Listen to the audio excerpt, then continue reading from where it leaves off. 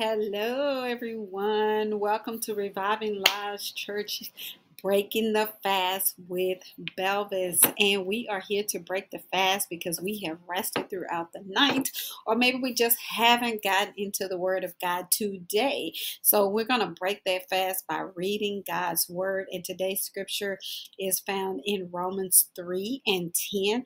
And it reads, "There is no one righteous, not even one. There is no one who understands. There is no one who seeks God. All have turned away, and they all have altogether become worthless. There is no one who does good, not even one." And I read that as a quote, and that's stopping at verse 12. I read that as a quote to answering the question, what shall we conclude then? Do we have any advantage?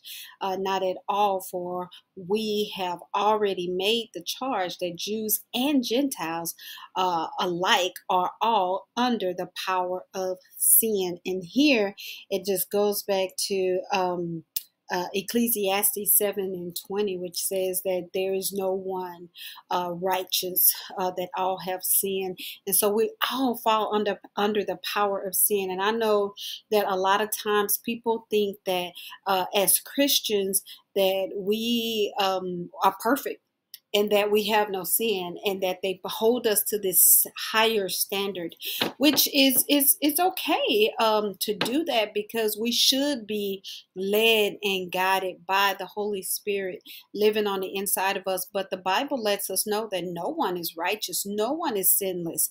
Only one person that has walked this earth that was sinless, and that is the Jesus Christ, our Savior and Lord. And so everyone else, we've all fall under the power of sin because of Adam's sinning in the very beginning. That's a whole other teachable lesson.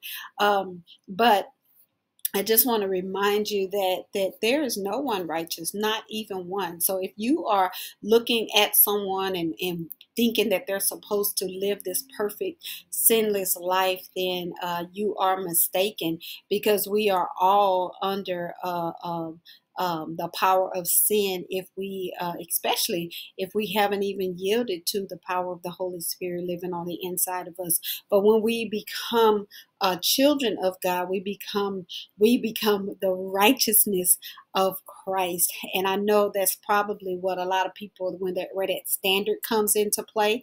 But we know that even if when we have been covered by the blood and saved by Jesus, then there are times that we do make mistakes, and there are times that there will be sin in our lives. And people need to understand that no one is asking you to be perfect. No one is asking you to be sinless.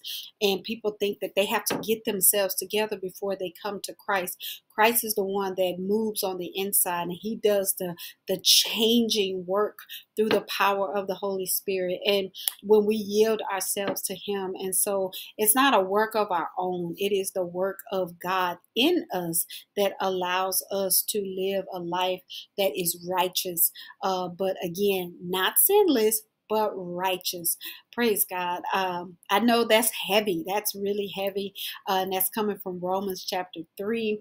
And I've read verses 10 through, I think I went through 12. Yes, 10 through 12. So if you get a chance, go back, read the word. And I know this is kind of a heavy hitter. So, but we have broken our fast. We have read and just kind of thought about the word of God today. So now we can go for it in Jesus' name. Hallelujah. So thank you for joining me to break the fast today. Remember, you are loved by God. Be blessed, and I will see you on the next episode.